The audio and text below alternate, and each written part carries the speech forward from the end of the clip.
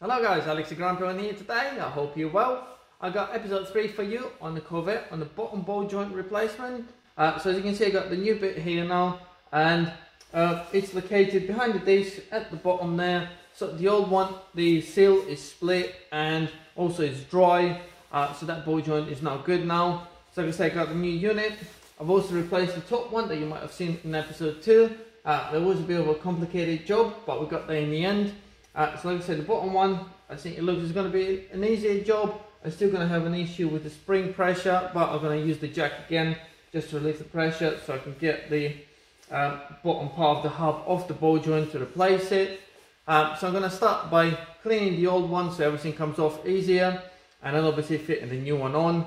And I'm going to take you through all the steps now, guys.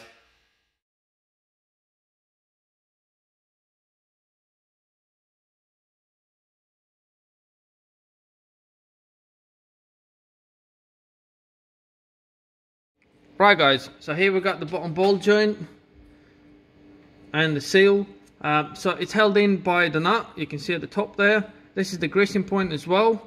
And then this one is held by 2 bolts sitting on the side. I know some of them actually got rivets on the sides, the original ones. I think this one might have been replaced already. So I got 1 bolt coming from the side, and you also got the other one there as well on this side. And you can see under them there's nuts holding them in, and there is a big nut at the bottom with a split pin sitting there holding it. So we're going to need to clean all of that off. And also, like on the top ball joint, there is a pressure of the spring when you're undoing them, so I have to be careful with that part, as like I said, I'm doing one at a time. Usually if you're doing both of them, it's just a lot easier if you remove the whole hub off, and then you just get space to work on both of them in the same time. But I'm trying to show you how to do one at a time, as you might only need to do one. So what we have to do is squeeze the bottom arm up to gain enough space so the bottom ball joint will come out of the hub. I will explain it in a bit when I'm doing the job, what I mean now. So yeah, let's start by cleaning everything off.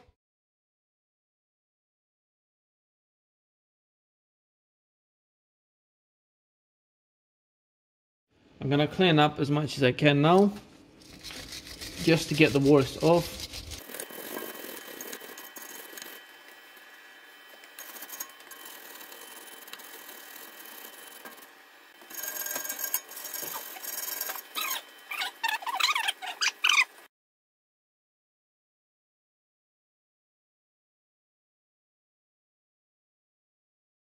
Right, I can see already that that greasing nipple is going to be in the way, so I'm going to take that off.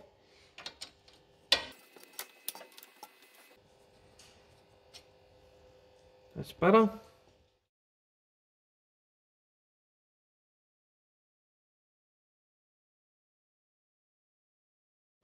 Right, so now we've got the pin to remove.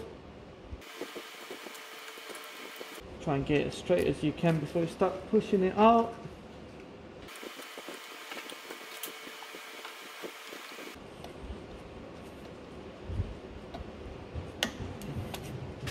Go, that's that out. Right, so like I said guys, we're going to hit it there now that the nut is back on. This is, like I said, just to release the thread in the hub.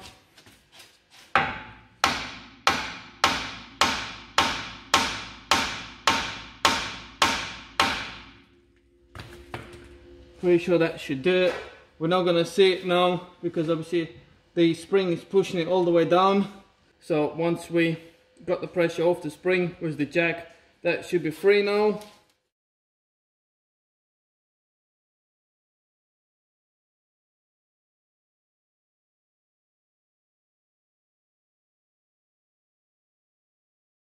One thing before compressing the bottom arm so the spring obviously moves, I would do is undo them slightly. As you can see, that one was already loose, that's how it come in.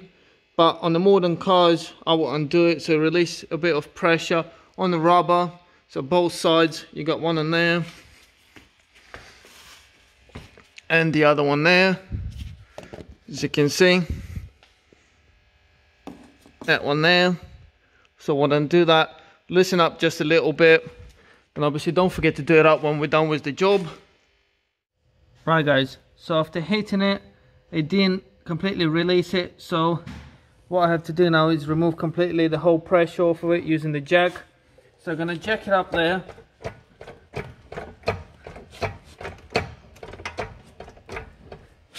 So the pressure is off the spring now.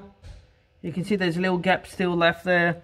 So what I have to do now is hit it with the hammer there, and that should release it now. So I'm going to try it now. There you go. That went down. As you can see, there's no gap now, so that released it. So I'm happy with that. At least I know that will come out now. Now I can carry on with the rest, removing everything else.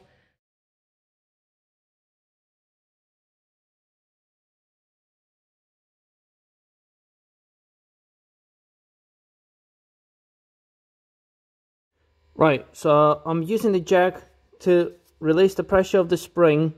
Now first I'm going to do both side bolts that hold it in place. I'm going to undo them first, and then I'm going to jack it up a bit more, and then I can remove the nut and the top one as well, and hopefully it will come out. So let's just get these bolts out first. Stay a half inch.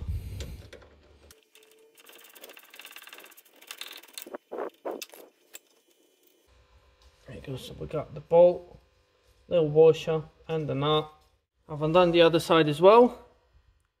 Right guys, so like I said, both of them side ones are out. I'm gonna now jack it up a little bit more.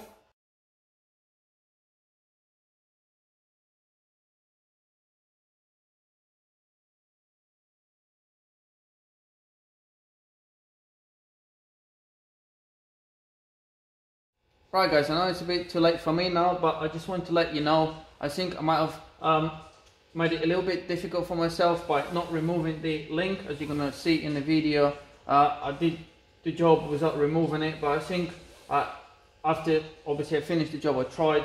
I think it might make it slightly easier if you remove the link, because then you're not fighting against the bar there when you're compressing the arm. But it's still gonna be hard, and obviously, like I said, make sure please that you're careful when you're compressing it, because there's a lot of resistance in that spring. And like I said, I've carried on doing it with the link there, and I did try compressing it without the link, and to be honest, it didn't make that much difference. And in my mind, I kind of justified that having the link there holding the arm to the bar is kind of extra safety in case something goes wrong here. It's still going to try and hold the arm together so the spring doesn't just go ballistic. So correct me if I'm wrong guys, but I think it's not going to make that much difference, but I just wanted to give you an advice that it might make your job slightly easier if you remove it. So please comment below guys and let me know what you think about this. But yeah, you're going to watch me carrying on with obviously the link on there. So I'm sorry about that if it's wrong.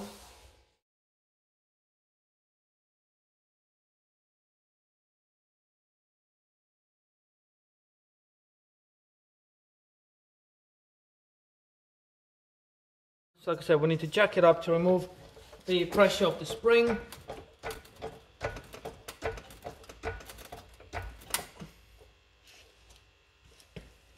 As you can see, there's quite a lot of force on there, so you have to be very careful when you're doing this part, because obviously the spring's gonna, once we're undone the nut, the spring's gonna try and push the arm off. Right, so now that the pressure is off, you should be able to hit it to release it again. There you go, that released it. So technically now, if we undo that nut at the bottom, that should come out. Like I said, be very careful when you're doing this step. There's a lot of pressure there.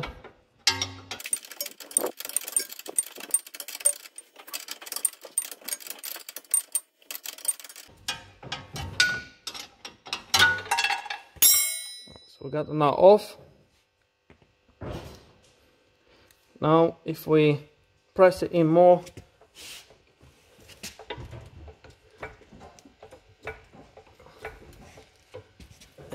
should be able to come out. As you can see, the whole hub is loose now.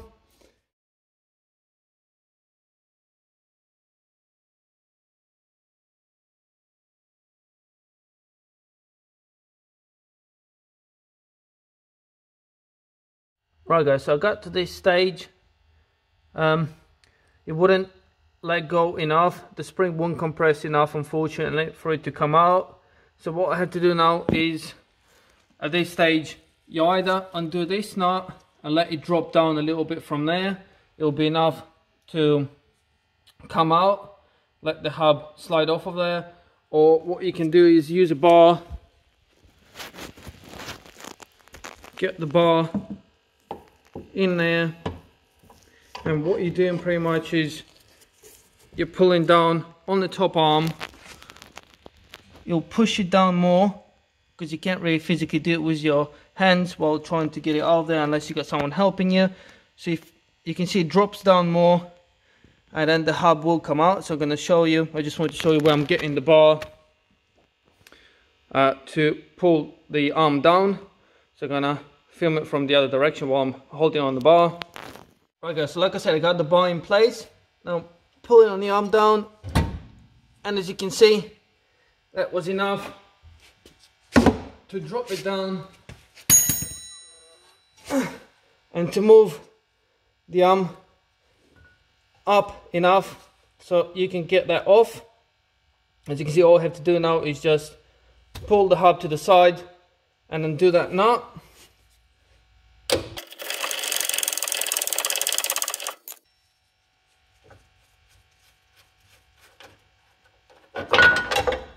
Lovely. That's the ball joint out finally.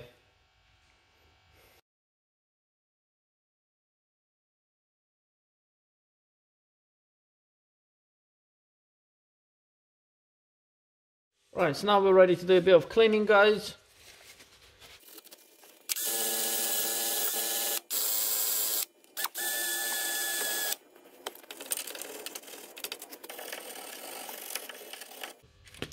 And also, when I was hitting that, it created a little bit of lip there. So I'm going to file that off slightly. So this is just to avoid any damage or even cutting your hand.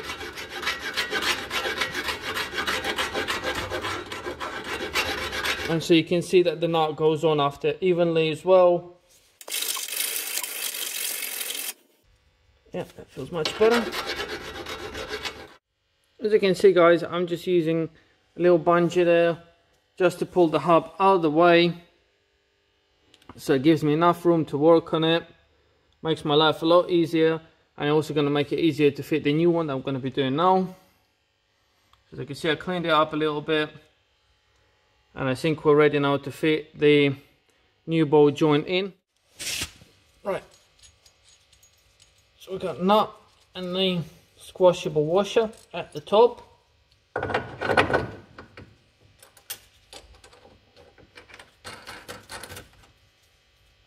Just got it roughly in place. And I got the old nut and bolt with the washer that I'm going to reuse. I'm just going to clean the thread up a little bit on them. There you go, that's much better.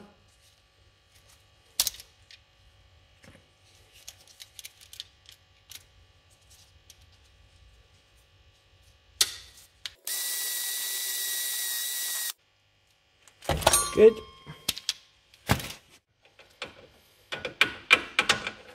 That fits in perfectly. So get the washer on and start the nut. I'm going to start it slightly and then do it up later once I got that out of the way. Same on this side. This is mainly so I got it in place and it's secure. Stops the ball joint from moving. Got that all done for now. Right, so I can do that 19 up now.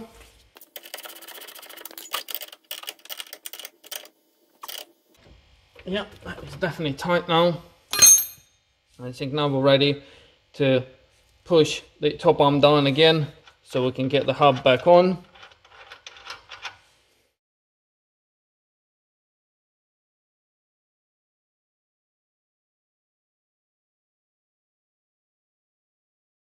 Guys, I just wanted to mention that don't forget, if you cleaned it like I did to the metal, don't forget to apply some grease or some anti-corrosive product on there, so it kind of stops it from corroding. I will be doing undersealing as well, so this is just for now. So I will be applying proper underseal product on there to stop corrosion and doing the rest of the car as well. But I just wanted to let you know, in case you're just doing that job, so you just put a little bit on there. It does help.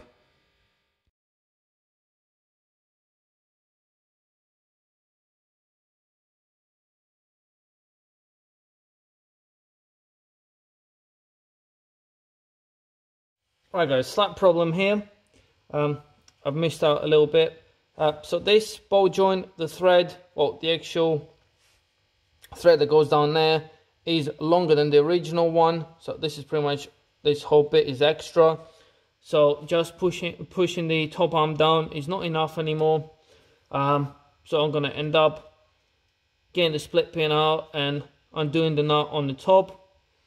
So like I said, what I was kind of avoiding to do, I have to do it now. But I suppose the good thing, we got the new one on there, so I know it's going to come off easily. So I'm just going to remove the split pin and do that nut just enough. I'm not going to take it completely off, I'm just going to do it enough so it drops it low enough to get that in, and then carry on. Right guys, so I got the pin out. I'm just gonna do it enough, like I said, to drop it down.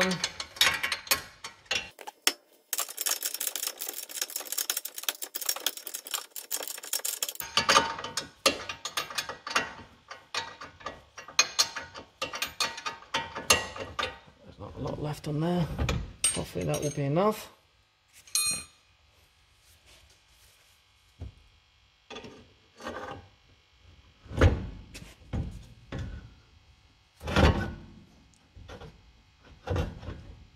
There you go.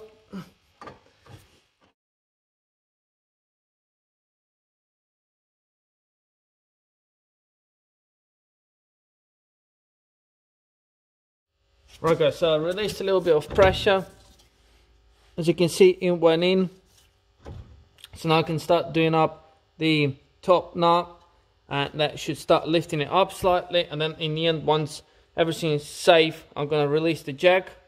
So I'm just going to do this nut up.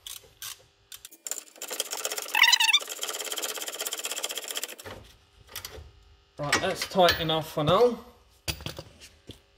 So as you can see, that's going on now. If I release the pressure on the jack, it should be enough to drop it down so I can start the thread. Let's just try and release it slightly. There you go. So that looks good. I think I'm going to release it a little bit more. Just move the camera slightly out of the way before I drop the car on top of it. So release it a bit more. There you go. Now we can start the nut up. Lovely, that's good. So everything's secure now. Now we can do this one up. Don't forget we have to fit the split pin in there. That's tight enough. So now I can remove the jack completely.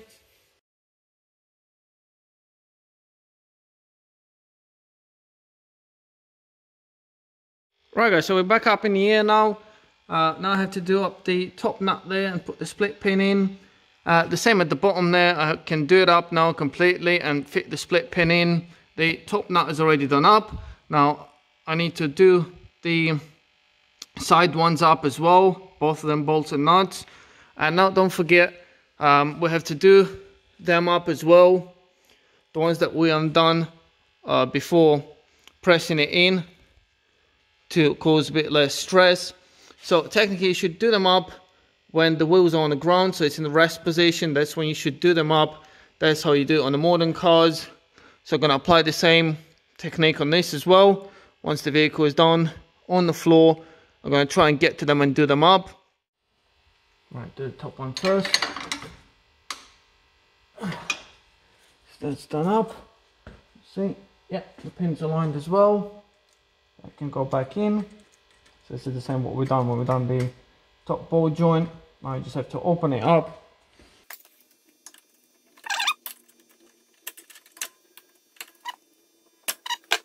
Not gonna go anywhere now. Same at the bottom now. I've done it up till it's tight. And the hole is located correctly. I can fit the split pin in. Open it up.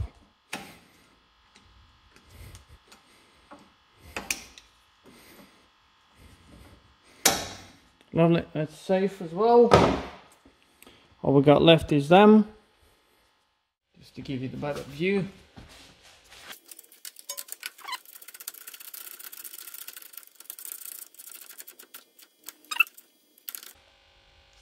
Both of them done up now.